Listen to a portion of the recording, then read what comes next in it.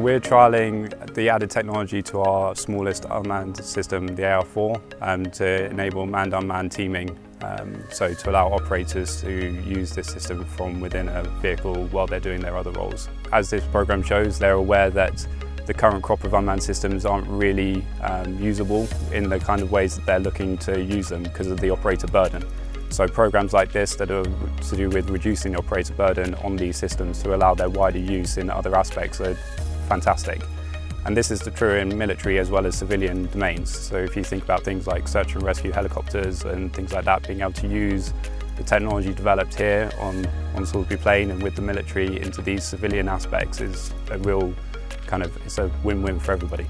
So the equipment has performed really well actually. So we've been demonstrating path planning, automated planning around a dynamic airspace environment, as well as automated target recognition during the flight.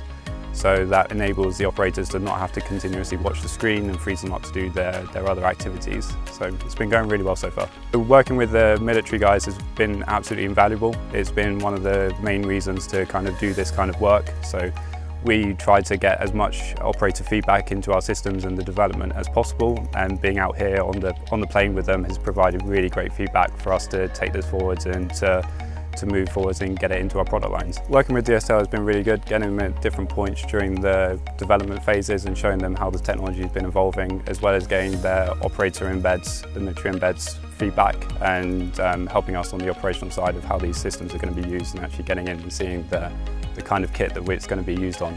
It's been really valuable. We've been involved in the last 3 Army warfighting experiments, and we're involved in the AW20 as well. So the continued involvement of us into these programs suggests that they are useful. You get a lot of things that aren't necessarily tangible benefits in terms of the operator feedback, interaction with the people who are going to use it, other companies. You get to see the direction that things are going and actually test out and trial your systems against real target sets and real scenarios.